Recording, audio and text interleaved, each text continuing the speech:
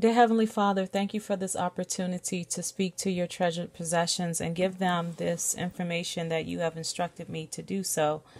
I pray that they will receive it the way that you want them to, and that prayers will become bigger and that faith will become stronger. Dear Father, I ask these things in the name of your Son, Jesus Christ of Nazareth.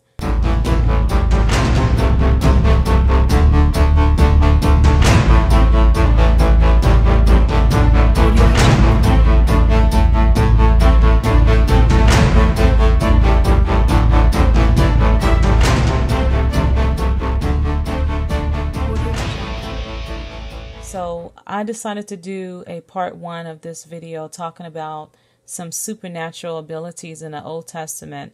I decided to do it in more than one part because it would take me too long to do it all in one video, and the video would be way too long as well.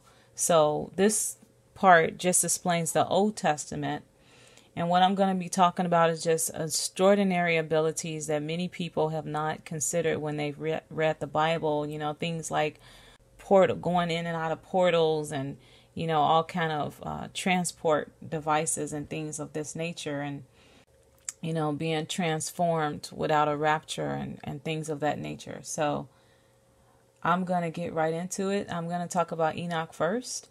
And Enoch was a guy that walked with God. Enoch walked with God for 300 years until God just took him. According to the book of Enoch, he was also transported many times, went through portals, foretold the future, and was in an angelic transport house, similar to what Elijah explained as a chariot of fire. Many people believe this to be some type of alien aircraft, and then he also went in and out different portals. Enoch describes portal transport clearly in the book of Enoch, chapter 14, 8 through 12. And this is just reading that. A vision thus appeared to me. Behold, in that vision clouds and a mist invited me, agitated stars and flashes of lightning impelled and pressed me forwards, while winds in the vision assisted my flight, accelerating my progress. They elevated me aloft to heaven. I proceeded until I arrived at a wall built with stones of crystal. A vibrating flame surrounded it, which began to strike me with terror. Into this vibrating flame I entered. Okay, so, many people think of that as a portal in itself right there, or some kind of aircraft. But he's going to actually say the word portal. So this is verse 12. And drew nigh to a spacious habitation built also with stones of crystal. Its walls, too, as well as pavement, were formed with stones of crystal, and crystal likewise was the ground. Its roof had the appearance of agitated stars and flashes of lightning, and among them were cherubim of fire in a stormy sky. A flame burned around its walls, and its portal, so that's the word portal, blazed with fire. When I entered into this dwelling, it was hot as fire and cold as ice. No trace of lightning or of life was there. Okay, so in this one passage, you can hear that he is describing this type of this aircraft that is like I wouldn't use the word alien, because this is actually a holy angel type of aircraft. When we get into Elijah, you will hear the same type of thing. Enoch and Elijah actually experienced a lot of the same things. Okay, I, along with my children and several others, have had prophetic dreams where we have seen portals in our dreams. And in the Psalms, David is explaining portals, especially when he says ancient doors in this scripture in Psalms 24:7. He says, lift up your heads, O gates, and be lifted up, O ancient doors, that the King of glory may come in. Okay, so it is believed that is him talking about different portals. It is important to note that you must close portals, doors, gates to all evil, i.e. demons and devils. And we do this by anointing our homes. I have done a video on how to anoint your home that I will put in the description box. You can do a separate study on the doors of heaven, the windows of heaven, and the gates of heaven to learn more about these portals. I would have to do a separate video that would go into more detail about these portals, because I can spend a lot of time going throughout the Bible alone, just pointing out, different portals and things of that nature. But it would make this video way too long, so I'm just going to go head on. Enoch was also translated to God, and I want to make sure I explain that, because many people in the New Testament, a lot of people don't even read the Old Testament, which is really sad. And they really should, because a person that is well versed in the Old Testament, when a person talks or preaches anything, we can easily tell that they don't know the Old Testament. It shows in the things that they say. So you really should study the Old Testament. And I want to say this early on too. Please do not go and read the book of Enoch, the book of Joshua. Those two books I do believe in, unless you really know the Old Testament really, really well, because you won't understand those books. I would really admonish you all not to do that. And I have had people jump and go and do that. And then they have contacted me with a lot of questions because they don't understand what they're reading. So I'm telling you, please really get a good understanding of the Old Testament before you go read those books. Okay, so Enoch, the Bible says that no one ascended into heaven. Okay, so a lot of people like myself who have been to heaven, my youngest daughter has been to heaven, and other prophets have been to heaven. They say, no, you haven't, because no one has ascended into heaven. Okay, but Enoch did not ascend into heaven either. Okay, Enoch was translated to God. The Bible says he was translated. The Bible says Jesus ascended. So there is a difference between translation and ascension, ascending to God. Those two things are different. Okay, translated means to move from one place or condition to another. In terms of the physical body, it means to cause a body to move so that all of its parts travel in the same direction without rotation or change of shape. Okay, Hebrews 11:5 says, by faith Enoch was translated that he should not see death, and was not found, because God had translated him. For before his translation, he had this testimony that he pleased God. Okay, so there is a difference, and you need to understand that. And that is very similar to what they, have shown in, like Star Trek movies of when you see them going to this device and they're translated into a different world. Okay, that is what Enoch experienced. And that is what a lot of us have seen in our dreams coming in the end days as well. These type of, portals and translation into, different areas. Okay, and Shem. Shem is also known as Melchizedek, and spelt another way, Melchizedek with a C. And I know a lot of people don't agree with that. I understood that from just reading the Bible alone, but if you go and read the book of Joshua, it makes it perfectly clear as well that Shem is Melchizedek. And I'm going to really explain that, because I know that's probably going over the heads of some people right now. So Noah had 3 sons. He had Shem, Ham, and Japheth.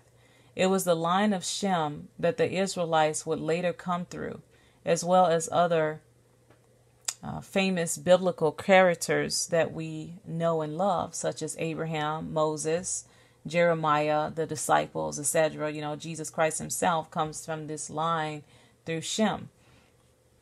According to the book of Joshua, Shem is Melchizedek. Melchizedek, also known in the Bible as Melchizedek with a C, was the king of Salem, which means the king of peace.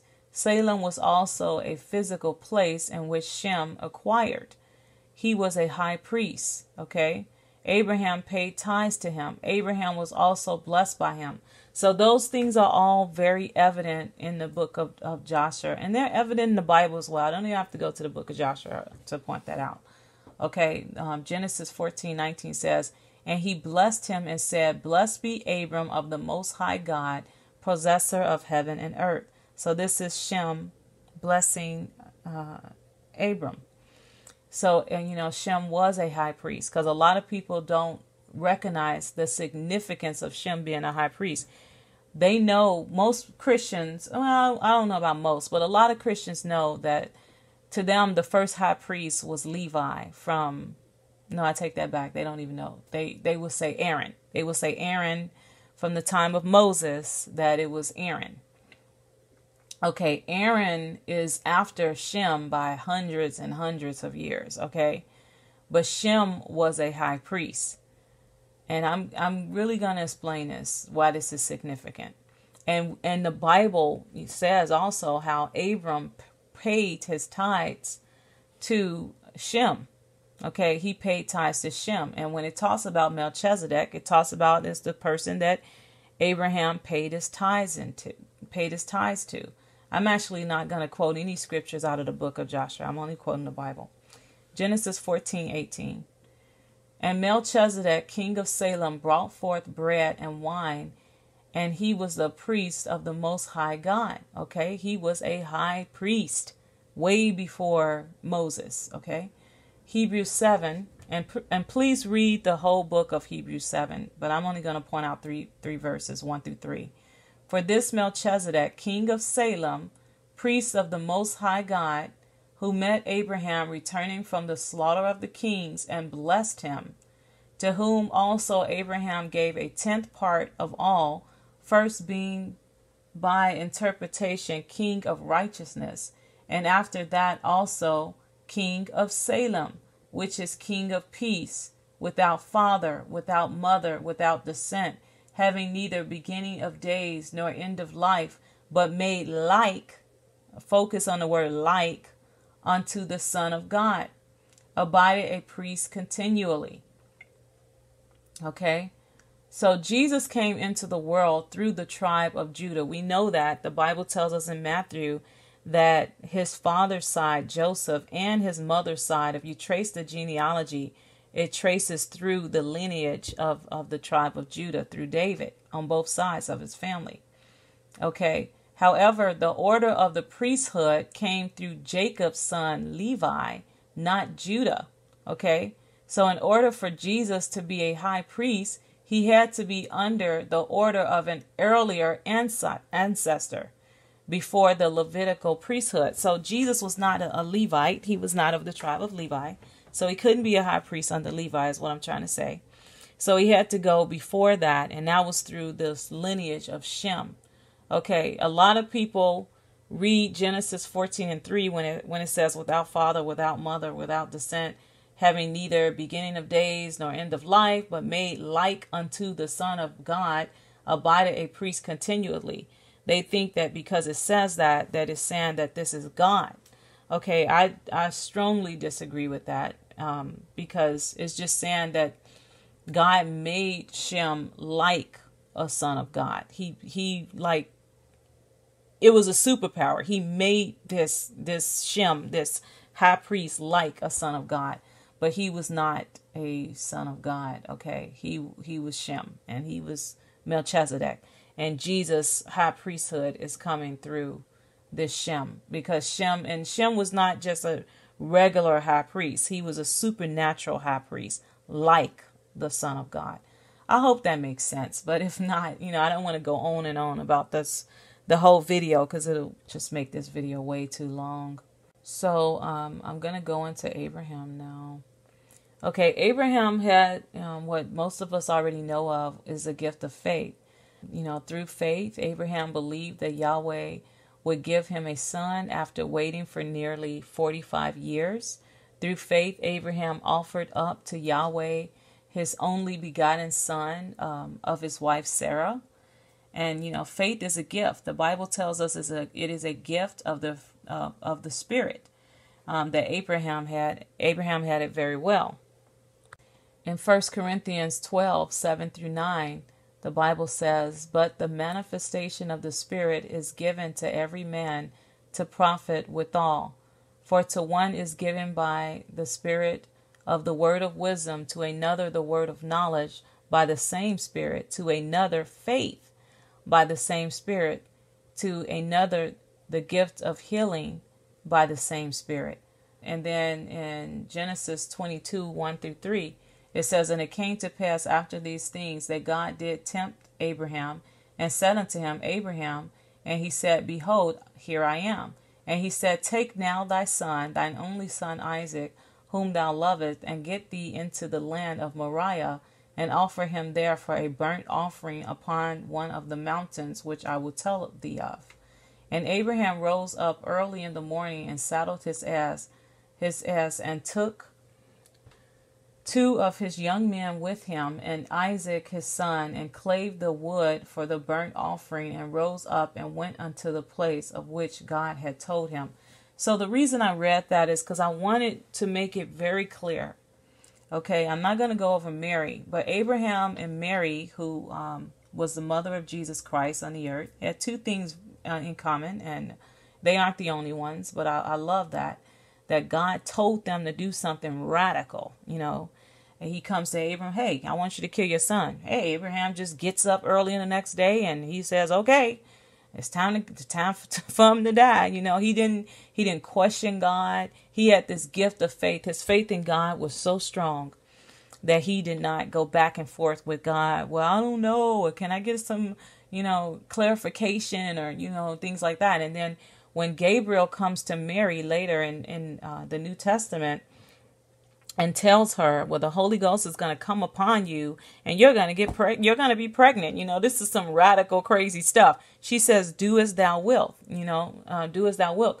And basically that is what the Satanists are copying off. Every time they say, do as thou wilt, they're really copying off Mary. They're making a mockery of it, of course, because she's saying it to the angel of God, and as if she's saying it to God himself through her faith. Her faith is that strong. Do as thou wilt. They're saying it about their own self. They're saying, we're going to do what we want to do. But that's another story. But anyway, I want you all to be encouraged to pray for this gift. Pray for the gift of faith, this strongly, that when the Lord speaks to you, you can say, do as thou wilt, and go on. Okay, we also know that Abraham had a gift of prophecy. He was a prophet that could pray away curses off people. Okay. Genesis 26-7 tells us, And God said unto him in a dream, Yea, I know that thou didst this in the integrity of thy heart, for I also withheld thee from sinning against me. Therefore suffered I thee not to touch her. Now this is talking about God talking to King Abimelech, because he was going to marry Sarah and, consummate the marriage, because he thought that Sarah was Abraham's sister, which in reality, she was his sister removed. So he didn't lie when he told King Abimelech that. He just neglected to tell him that that was his wife. And without going further into the story, God is just telling King Abimelech, I did not curse you because I know that you didn't know that that was his wife. Okay, in verse 7. Now, therefore, restore the man his wife, for he is a prophet. He shall pray for thee, and thou shalt live. And if thou restore her not, know thou that thou shalt surely die, thou and all that are thine. Okay, and later Abraham prays for them and they're healed. But what I really want to point out, the fact is that God could have healed him himself. But God says no. So you see how God is using his people. He says, Abraham will pray for you. And then we know in the New Testament when Paul, well, his name was Saul at first, he's blind and he sends him to someone to be healed instead of God healing him himself. So God uses his people, so I'm going to go on. Abraham also had many visitations of the Lord. The Lord appeared unto Abram as well. So, and you can read Genesis 12:7 about that. Abraham was a person that had different visitations and open dialogue with the Lord. Now, I have to point this out because very few of us can say, I know I cannot say that. I have never had the Lord visit me and have open dialogue with him. I've never experienced that. I have had the Lord visit me before, glory to the living God. But usually, my spirit is responding to him. Well, I don't know, unless their spirit was responding to him as well. But wow, I never really thought about that. But I consciously in my own mind as a, it's hard to explain this. We have a soul, we have a spirit. Consciously, did I respond to him and have open dialogue with the Lord? I don't think I've ever experienced anything like Abraham and later what we'll see with Moses. So this is a really big deal to me, because when I listen to people, I listen for that. Do they really, if the Lord visited them, do they have open dialogue with him? Because that is the highest level of prophecy that you can have, I do believe now. And I will point out scripture as to why I believe that. I won't say I know that, but I'll point that out later, not right now. But that is a really high level. Lots of us have dreams and visions, but when you can actually have open dialogue with God. Okay, so 3 men appeared before Abraham. The scripture refers to them as the Lord and men. The Lord tells Abraham his future, that God will make him a great nation. The Lord also tells him the future plans to destroy Sodom and Gomorrah. During these declarations, Abraham communes with the Lord face to face. So how many of us can actually say we've communed with God face to face? That's amazing. I've never experienced anything like that. That is amazing. Usually if the Lord visits me, I usually don't say anything at all. He talks, and every blue moon I have had maybe twice in my life where my spirit has spoken, but not necessarily me. So I don't know. And not an open dialogue conversation, we have a conversation. That's really high level. Okay, Abraham also experienced different visions. He had a vision of the word of the Lord. So he probably saw Jesus as a silhouette or something like a glory cloud as the Lord spoke to him. So, you can read Genesis 15:1 about that.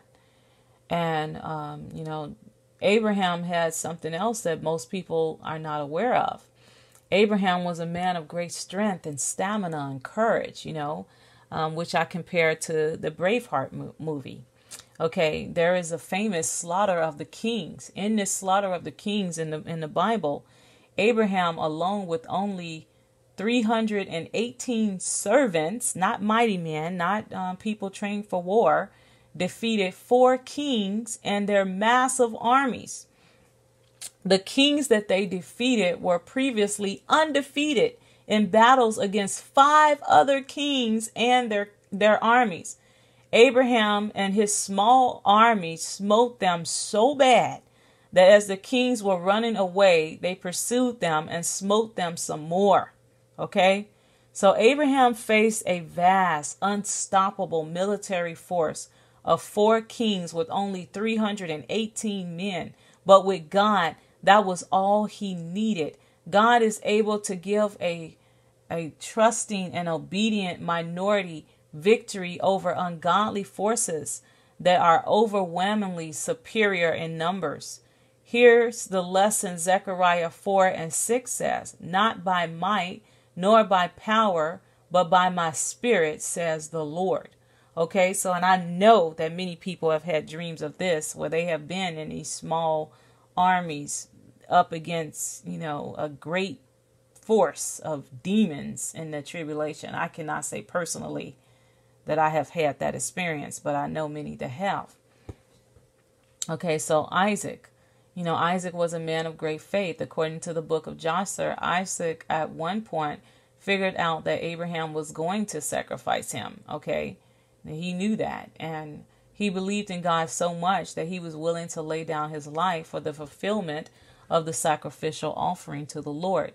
He did not run or complain. Glory to God, However, we know that God later told Abraham to sacrifice a lamb instead of Isaac. And Isaac was also a man of prophecy. Isaac foresees into the future when he prophesies over his sons, Jacob and Esau. In the prophecies, he is also foretelling of the end days.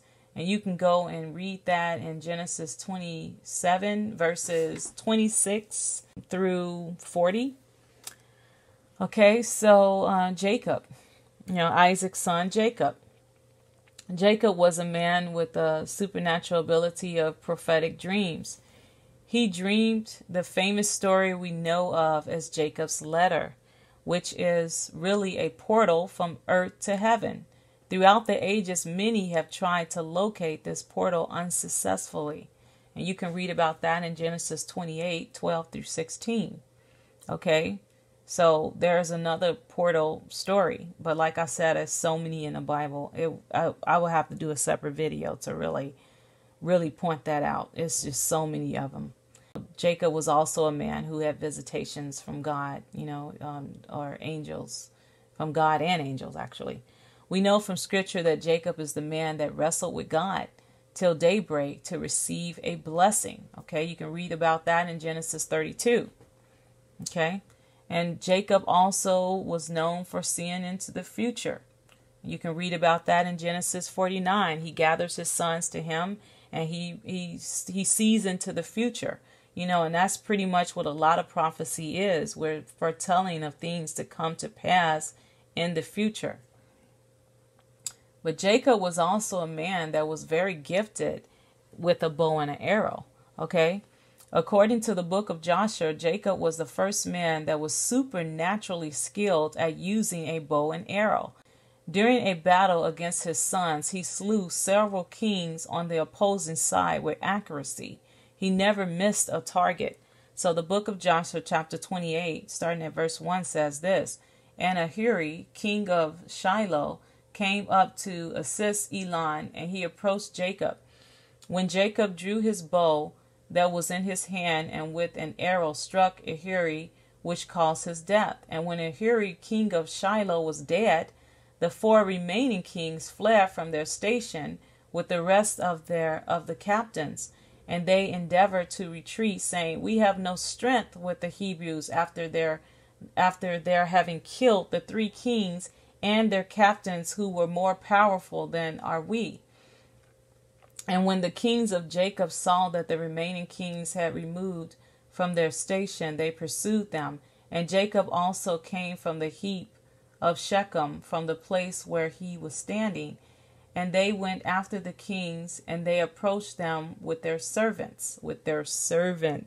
I love how the people of God use servants in battles, okay? Verse 4. And the kings and the captains with the rest of their army, seeing that the sons of Jacob approached them, were afraid of their lives and fled till they reached the city of Chazar. And the sons of Jacob pursued them to the gate of the city of Chazar, and smote a great smiting against the kings and their armies, about 4,000 men. And whilst they were smiting the army of the kings, Jacob was occupied with his bow, confining himself to smiting the kings, and he slew them all. Okay, he was supernaturally skilled with that bow. And verse 46 says, And Jacob approached and drew his bow, and came nigh unto the mighty men, and slew 3 of their men with the bow, and the remaining 8 turned back, and behold, the war raged against them in the front and the rear, and they were greatly afraid of their lives, and could not stand before the sons of Jacob, and they fled from before them. So, that's just touching on another thing as well about the sons of Jacob, but I'm going to actually go into that right now. So I had to add this part. After I had already recorded Jacob, I was reading the Bible with my daughters, and the Lord led me to Genesis 29, and he was showing me how Jacob was also extremely strong. So I recommend that you all please read Genesis 29 verses 1 through 10.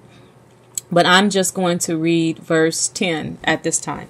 And it came to pass when Jacob saw Rachel, the daughter of Laban, his mother's brother, and the sheep of Laban, his mother's brother, that Jacob went near and rolled the stone from the well's mouth and watered the flock of Laban, his mother's brother.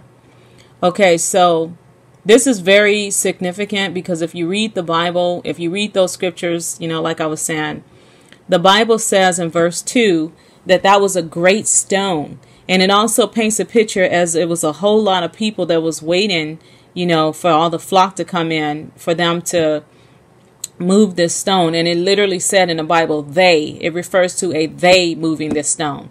But Jacob comes over, just one man, and he moves this stone. So this is the type of hidden knowledge in the Word of God that I'm going to be pointing out in this video. And God himself has helped me out with a lot of scriptures supernaturally throughout this video. He's literally like even quoted scriptures to me and told me where to go in the Bible to find this information. So I was pretty shocked by this. So anyway, yeah, he was supernaturally strong. We're going into his sons right now, and you're going to start seeing, that they were supernaturally strong as well. It wasn't just Samson.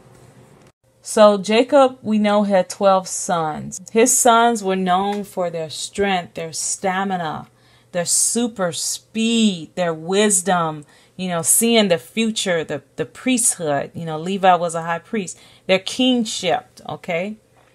To really understand the supernatural abilities of the 12 sons of Jacob, you should read the Bible along with the book of Joshua and the testaments of the 12 sons of Jacob written at the time of their deaths.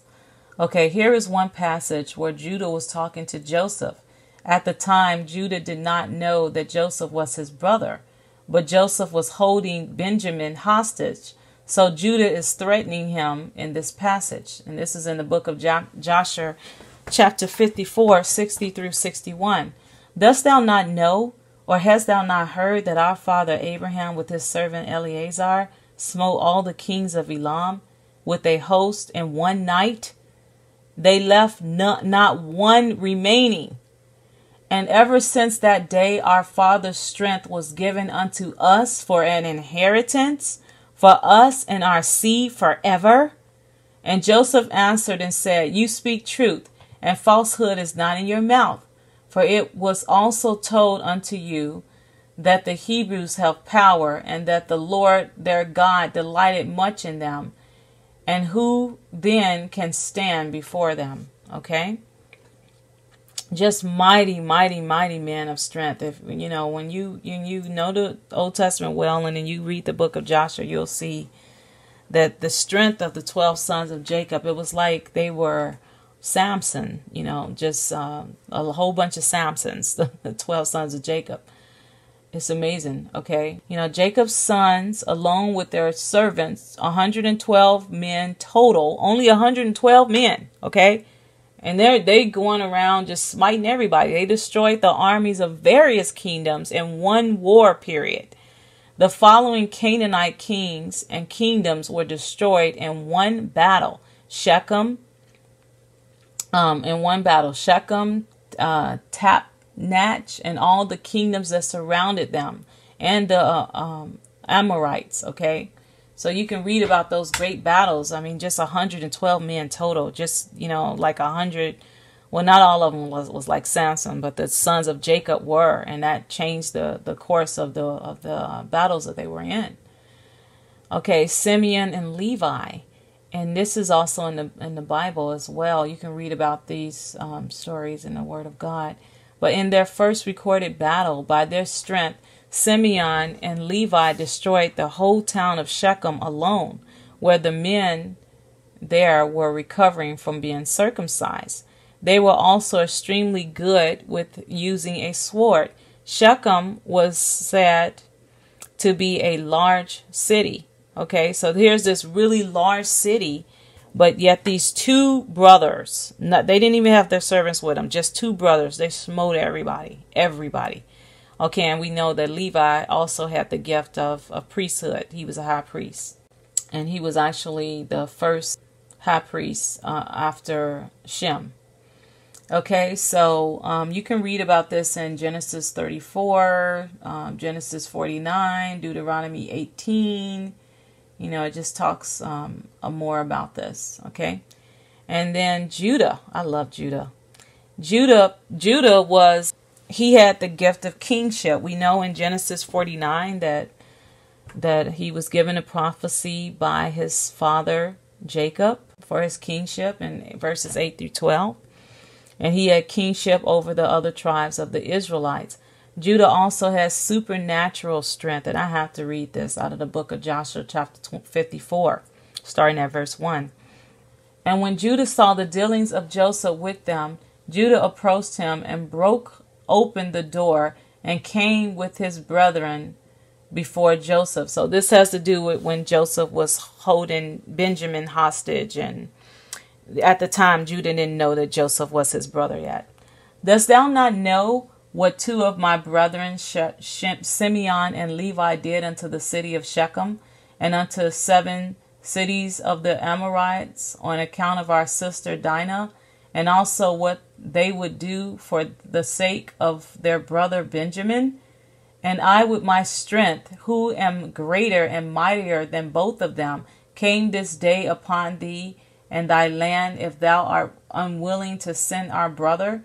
And Judah said unto Joseph, surely it becometh thee and thy people to fear me, as the Lord liveth. If I once draw my sword, I shall not sheath it again, until I shall this day have slain all Egypt. And I will commence with thee and finish with Pharaoh thy master. So Judah is telling him, haven't you heard we're so strong and mighty? Are you kidding me?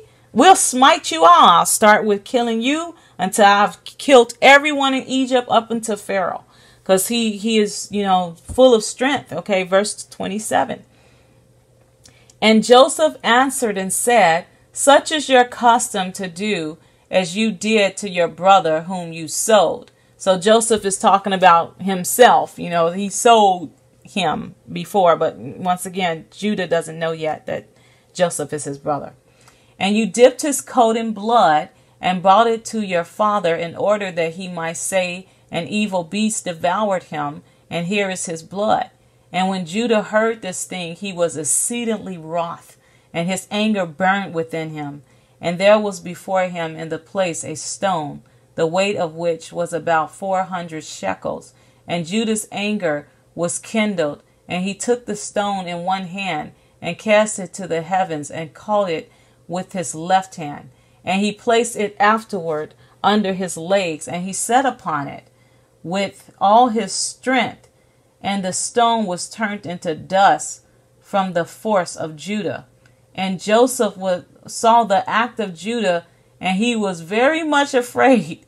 But he commanded Manasseh his son, and he did with another stone like unto the act of Judah. And Judah said unto his brethren, let not any of you say this man is an Egyptian, but by his doing this thing he is of our father's family.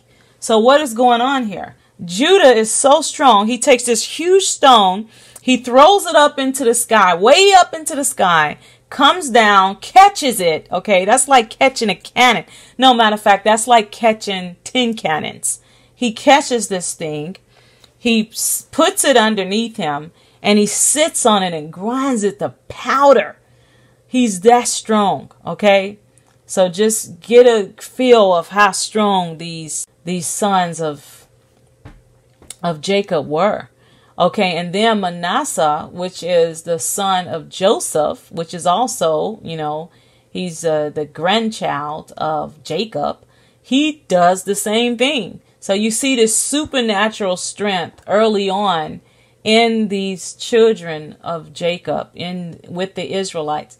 Now, I will have to do a separate video, which I could, and I can go into, some of the things that have taken place throughout the thousands of years to make, people not as strong, such as chemtrails and things that they've done to the food, and, things that mess up our DNA and, different people's DNA that would have been strong, and sin in general, and sin's effect on the world, and starting with Adam and how it affected the earth, and how it's affecting people. Even with Samson, he disobeyed God and he lost his strength. So but that's another video. Okay, verse 38. And Judah said, behold, I will destroy 3 of the streets with my strength, and you shall each destroy 1 street. And when Judah was speaking this thing, behold, the inhabitants of Egypt and all mighty men came toward them with all sorts of musical instruments and with loud shouting. So Judah is saying that he is going to kill 3 streets worth of people just on his own. Just 3 streets. I'll take 3 streets.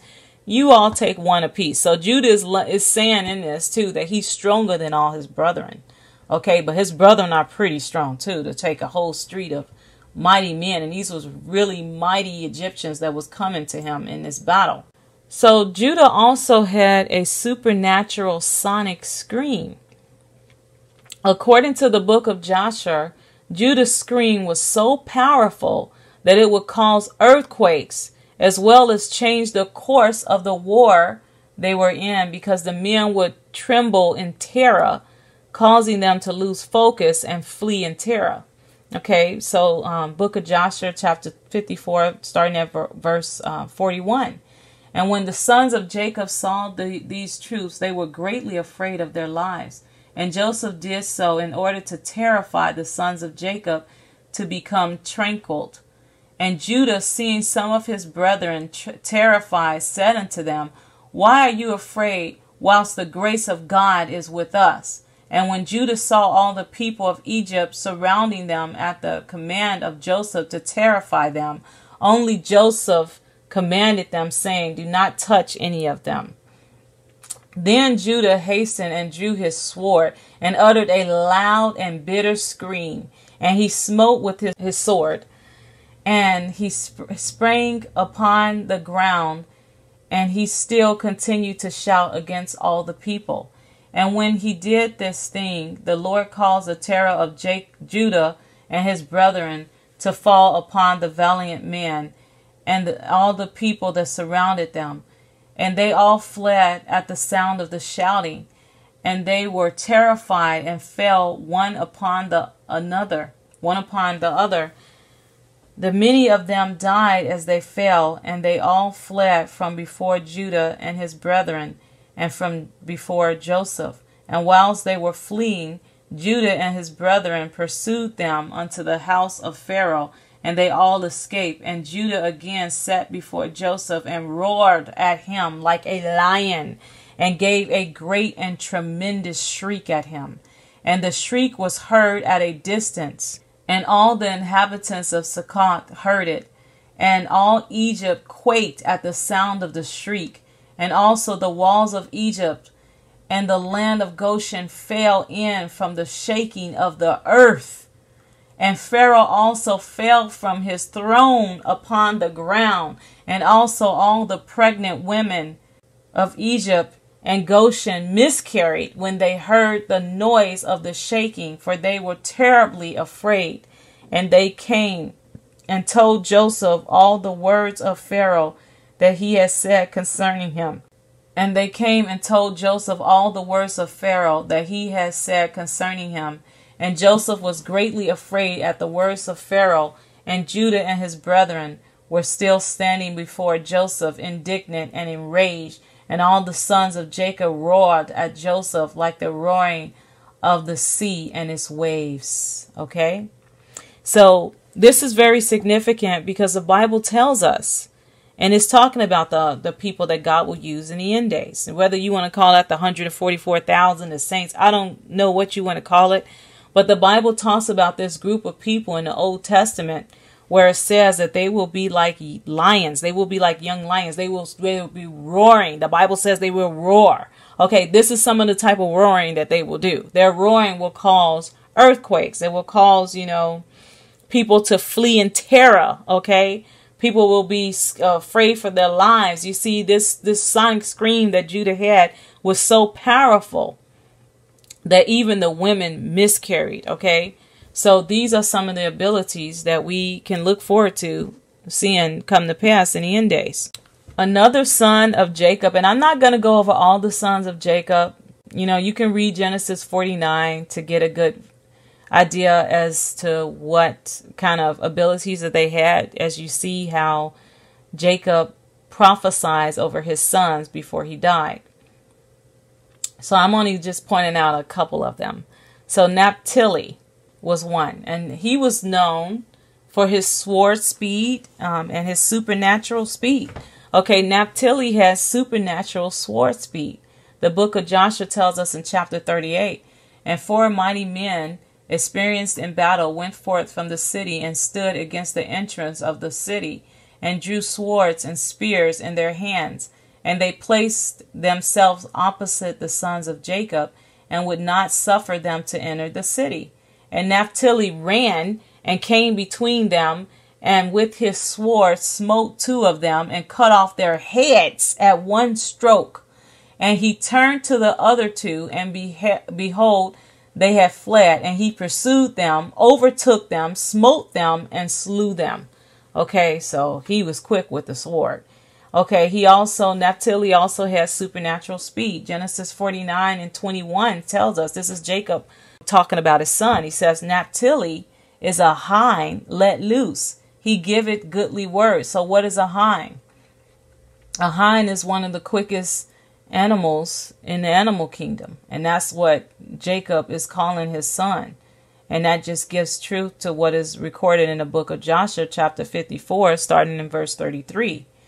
And Judah spoke to his brother Naphtali, and he said unto him, Make haste, go now and number all the streets of Egypt, and come and tell me.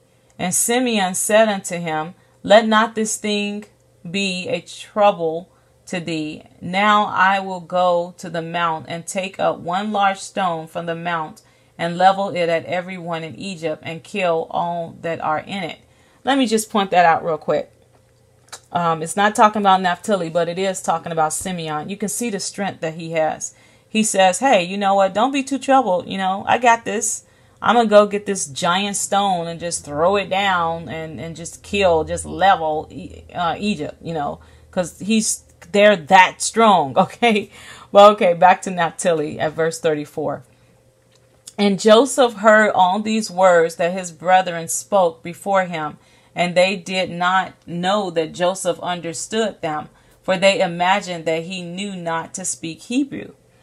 And Joseph was greatly afraid at the words of his brethren, lest they should destroy Egypt. And he commanded his son Manasseh, saying, Go now, make haste, and gather unto me all the inhabitants of Egypt, and all the valiant men together, and let them come to me now upon horseback, and on foot, and with all sorts of musical instruments. And Manasseh went and did so.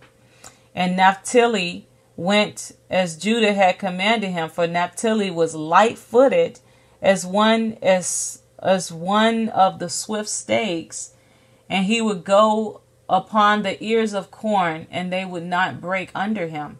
And he went and numbered all the streets of Egypt, and found them to be 12. And he came hastily and told Judah.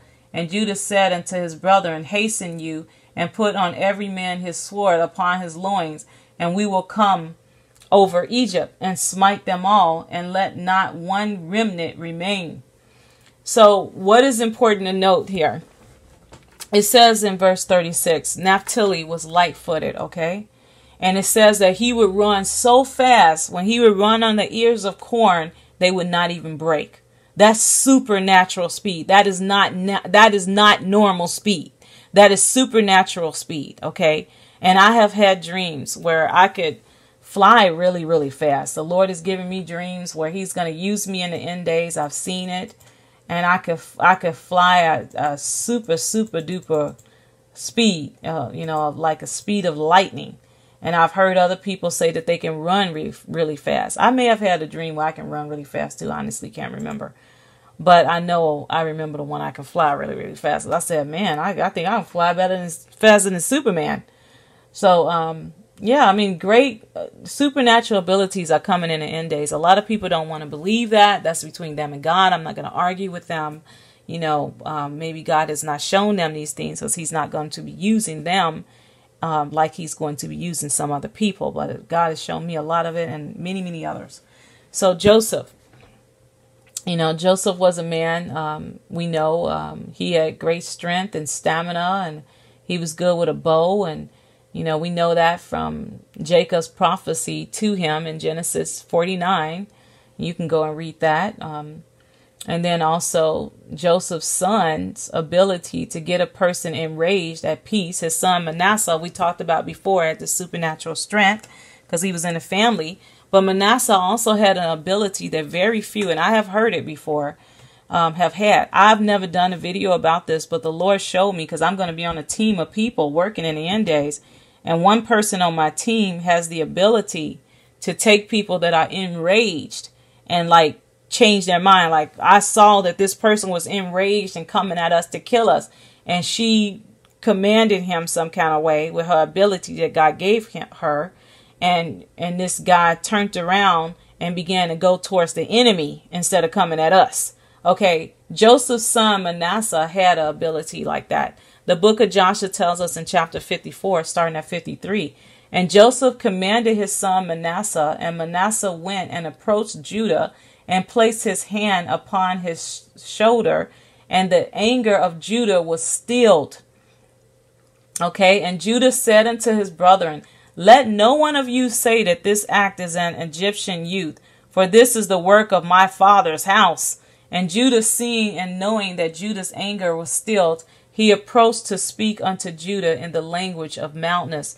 So what this is saying, we just heard how Judah is so enraged. He's throwing up giant boulders into the sky and sitting on them, grinding them to dust. He's, screaming to the point of people are having miscarriages and earthquakes are happening. And, it's just all kind of crazy stuff. Judah is enraged. Manasseh just goes up to him, put his hands on his shoulder, calms him, and he steals him. And Judah is like, what on earth? This is no way this guy's an Egyptian. He's got to be one of us. He's got to be. And he is, but he doesn't know it yet. So yeah, this ability is coming. I've seen it. And then, Joseph could also see into the future. We know from the Bible that Joseph is first said to have dreamed a dream of his brethren and father bowing to him. In this dream, he was foretelling the future. He later is seen as a dream interpreter during his stint in Egypt, where he interprets the baker and the cook's dreams, and later Pharaoh's dreams, after no one else in the land could interpret them. And you can go and read that in Genesis 37 and Genesis 40 and Genesis 41, on your own. Moses was made a god unto Pharaoh. The Bible tells us in Exodus 7:1, and the Lord said unto Moses, see, I have made thee a god to Pharaoh, and Aaron thy brother shall be thy prophet. And I want to just pause and take a moment to talk about this, because a lot of people think that they're gods, and they use this scripture trying to say that they're gods, but that makes no sense. The Bible says that God made Moses only a god unto Pharaoh, but Aaron was made a prophet. So if we all supposed to be gods, why was Aaron made a prophet? But I already did a video about that before, so I'm not gonna go into it too much. But I want to get into this staff, this rod that Moses had, because a lot of people know he had a staff and they know of some of the miracles, but I want to really go over all of them, which is amazing that he did with this staff. Okay, the Bible says that in Exodus 4:17, and thou shalt take this rod in thy hand, wherewith thou shalt do signs. So God told him that he would do, all these signs with this rod. So some of the things he did was he turned the rod into a serpent. He used the rod to turn water into blood. He used the rod to bring on a plague of frogs. It was used to bring on a plague of lice.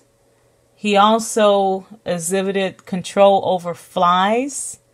And I've heard the Lord of the Flies before, but, the real Lord of, well, I wouldn't call him the Lord of the Flies, but he did have control over flies, Moses. He also brought about a plague of boils, which is like scabs all over the skin. He also used that staff to bring on a plague of hail. It was used to bring on a plague of locusts. It was used to even bring on 3 days of darkness. So a lot of extraordinary things with the staff that he had. And I want to read on this one with the 3 days of darkness. Exodus 10:21 through 23.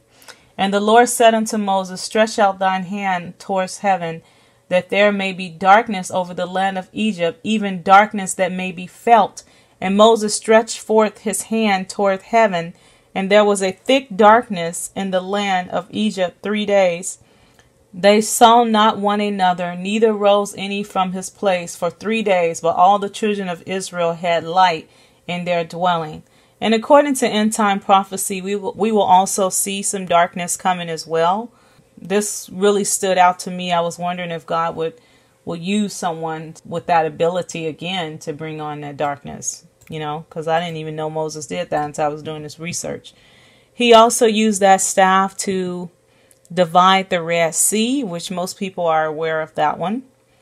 He also used it to get water out of a rock. And he used it to win various battles. Okay, the Bible says in Exodus 17:9-11, and Moses said unto Joshua, choose us out men and go out, fight with Amalek. Tomorrow I will stand on the top of the hill with the rod of God in mine hand. So Joshua did as Moses had said to him, and fought with Amalek. And Moses, Aaron, and Hur went up to the top of the hill. And it came to pass, when Moses held up his hand, that Israel prevailed, and when he let down his hand, Amalek prevailed. So this rod is that powerful. Can you imagine? He holds it up and they're winning. He puts it down, they start losing. So they actually came over, Aaron and some others, and they propped his hand up to be able to rest it so he can keep that staff lifted up in the sky. So just imagine having a staff like that. I know of one person who has had multiple dreams of God giving him a supernatural staff in the end days. And that's amazing. I haven't seen that personally, but wow. Okay, that's all I can say is wow. Later, Moses is told to take the rod, but only speak to a rock. And I want to talk about this because after all these great things that Moses does with this rod, he's no longer able to use the rod because of this. And I need to point this out because as God gives us more and more abilities, okay? And like I've said in other videos, I know people with extraordinary abilities right now. I would never tell their secrets. But I've had multiple people reach out to me, and I've seen these things exhibited, and I know that they're true. So I know people with abilities right now.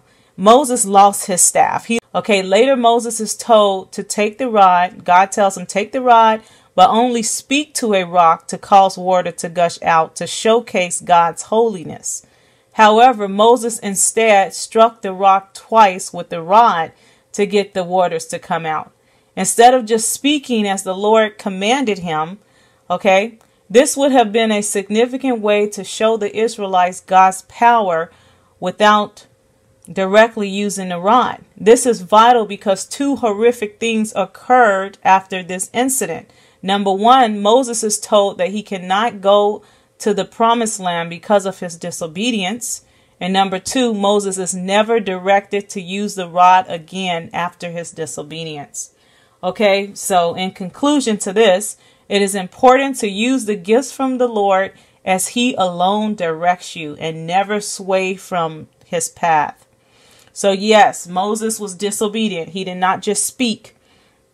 He went ahead and used the rod, and the rod worked, but that was the last time. That was the last time God allowed that rod to work for him because of his disobedience. Okay, Numbers, and this is in Numbers 27:12-15. And the Lord said unto Moses, get thee up into this Mount Abiram, and see the land which I have given unto the children of Israel. And when thou hast seen it, thou shalt also be gathered unto thy people, as Aaron thy brother was gathered. For ye rebelled against my commandment in the desert of Zin, in the strife of the congregation, to sanctify me at the water before their eyes. That is the water of Meribah in Kadesh, in the wilderness of Zin. So he was disobedient. Okay. We also know that Moses displayed a power over leprosy. And then later, Moses displays this power of creating this image, this healing serpent replica. God instructed Moses to make a serpent replica to be used in healing people. So God wasn't done using Moses. He still went ahead and used him, but he lost his ability to use that staff. I cannot stress this enough. I know of someone personally who lost a ability, because of disobedience. So it scares me. I'm not perfect either, but when I read stuff like this, it really gets my attention because I don't want to lose any abilities that the Lord gives me. Okay, so he did make this serpent replica, and that's in Numbers 21:8-9. And the Lord said unto Moses, make thee a fiery serpent, and set it upon a pole, and it shall come to pass that every one that is bitten, when he looketh upon it, shall live. And Moses made a serpent of brass, and put it upon a pole, and it came to pass that if a serpent had bitten any man, when he beheld the serpent of brass, he lived. Okay, and this is very important to point out because a lot of people think this is a graven image. This is not a graven image. I have had people, Catholics and other people, tell me that it's okay to have these images that they pray to, angels and, statues of Jesus and all this kind of stuff. Or even if you pray into a picture of Jesus, that is a graven image. An image is something that you worship. If it's something, anything in heaven or anything in hell, anything beneath the earth, anything beneath the waters of the earth, these are things that are graven images, things that are being worshipped, and that is an abomination to God. And we know that also because later this serpent replica had to be destroyed because the Israelites started worshiping it. It was never created to be used for idol worship.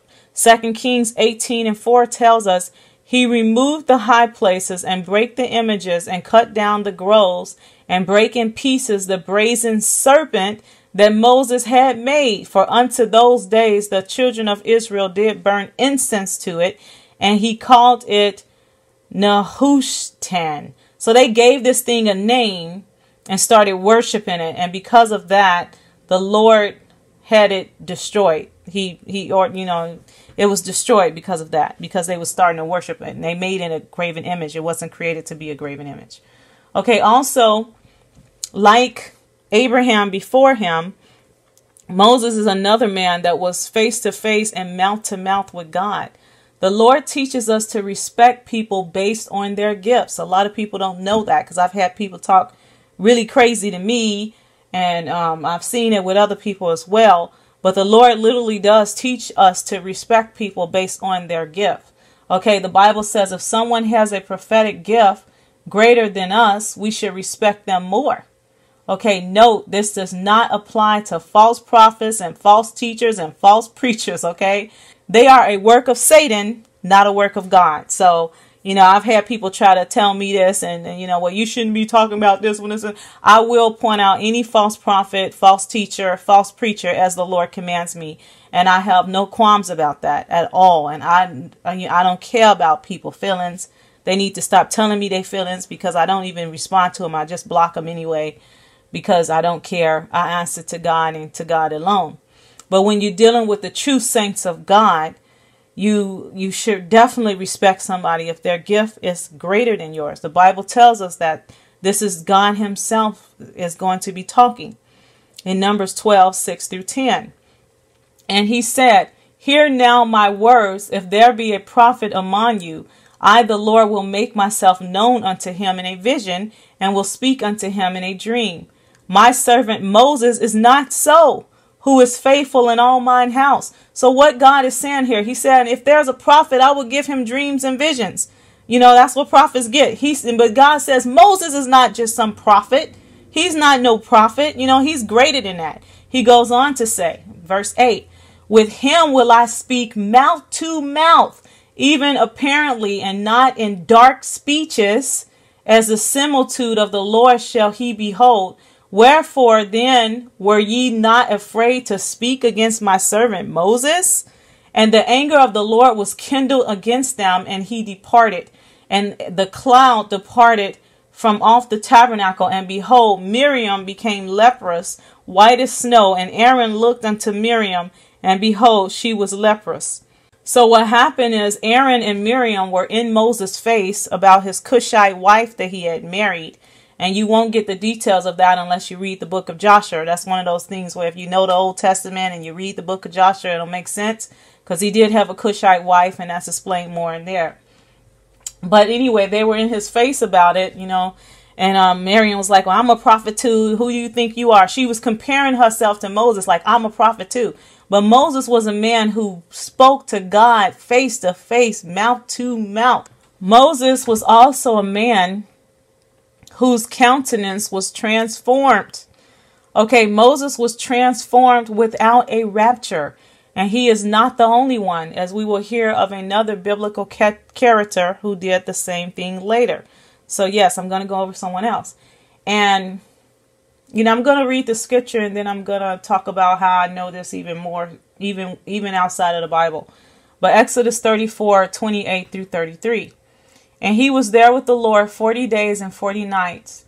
He did neither eat bread nor drink water, and he wrote upon the tables the words of the covenant, the 10 commandments. So he fasted 40 days and 40 nights, just like Jesus did later in the New Testament. And it came to pass when Moses came down from Mount Sinai with the 2 tables of testimony in Moses' hand, when he came down from the mount, that Moses wist not that the skin of his face shone while he talked with him. And when Aaron and all the children of Israel saw Moses, behold, the skin of his face shone, and they were afraid to come nigh him. And Moses called unto them, and Moses and all the rulers of the congregation returned unto him, and Moses talked with them. And afterward all the children of Israel came nigh, and he gave them in commandment of all that the Lord has spoken with him in Mount Sinai. Until Moses had done speaking with them, he put a veil on his face. Okay, so what happened is he went up to this mountain. He fasted 40 days and 40 nights. His hair turned white, and then his face was so bright that people could not even look at his face. They was just in fear. And the only other time I've ever heard that before, and I've seen it before as well, is with the Lord. He appears. Sometimes he does appear with his face so bright you cannot even look on his face at all. And that is the way that Moses appeared when Moses comes down from this mountain. Now I want to say that this is back before I started doing my youngest daughter's videos, but she went to heaven, and this girl was in heaven for a long time. Jesus was coming and taking her to heaven every night. And this is before, like I said, before I started recording it. But she saw Moses in heaven, and she said in heaven that his hair was white and that his face was so bright that she couldn't even see the features in his face because his face was so bright. But she said that he looked young, but she said he seemed old and young at the same time. I remember her saying that. He seemed old and young at the same time, but she couldn't really see his features well because his face was so bright. So this is very significant. When my daughter said this to me and I was reading the Bible, I said, my goodness, Moses was transformed on the earth without a rapture. The Bible also tells us later when he dies that he died full of strength. He had no sickness. He was well. God just told him, hey, I'm about to take your life. And then he just died. And he's not the only one. That same thing is encountered with other men of God in the Bible. God let them live these extraordinary lives full of all these abilities. And then he would just tell them, hey, you're going to die tomorrow. And they just died. And Moses was definitely one of them. So he was an extraordinary man. Probably, the greatest abilities in the Bible probably was exhibited with Moses. But definitely he was at the top. He was definitely at the top. So next I want to talk about Joshua. Joshua was a warrior. The Bible tells us that in Joshua chapter 6 and 8 and in chapter 11. If you want to go read about him as a warrior. But what is extraordinary about him mostly is the fact that he had the ability to control the sun. Joshua was so powerful and bold with God that he commanded the sun to stand still, and it did. Okay, then this is Joshua 10:12 through 14. Then spake Joshua to the Lord in the day when the Lord delivered up the Amorites before the children of Israel, and he said in the sight of Israel, Sun, stand thou still upon Gibeon, and thou moon in the valley of Ajalon. And the sun stood still, and the moon stayed until the people had avenged themselves upon their enemies. is not this written in the book of Joshua? Okay, so the sun stood still in the midst of heaven and hasted not to go down about a whole day. And there was no day like that before it or after it, that the Lord hearkened unto the voice of a man. For the Lord fought for Israel. So Joshua commands it and the Lord allows it. And I do want to point out that there is reference to read the book of Joshua. So, anybody saying that, we shouldn't read it, the Bible is actually even pointing to you to read it. So, but anyway, this man had that ability, which is extraordinary. A lot of these superheroes, they are really just copying off what they read from the Bible, because the devil knows these things. The devil sees these things, and they're making these superheroes based on real characters, real biblical characters. And Samson had immense strength, and he was also a judge. Okay, the Bible tells us that he was a judge in Judges 15:20, and he judged Israel in the days of the Philistines 20 years. Okay, well, with this immense strength, he killed 1,000 Philistines at one time with a donkey's jawbone. He ripped up the city's gates and carried them 30 miles away. Okay, can you imagine carrying all the city's gates 30 miles away, depositing them on a hill? He killed 30 men and stole their clothes to give as a reward to a group of dudes who figured out his riddle. He killed a lion barehanded, and of course he pushed over the pillars that held up the temple of Dagon, killing himself and 3,000 other people. Just supernaturally strong. Definitely the Hulk is copying off of people like Judah and Samson. Okay, so this video is over an hour long already, so I'm going to cut it short right now. But I want to remind everybody that this is only part 1 of the Old Testament. So I plan to do part 2 of the Old Testament next. Stay tuned. There was some really extraordinary things here that you've seen already. And there is surely more to come. Some very amazing gifts that God has given me the knowledge to release.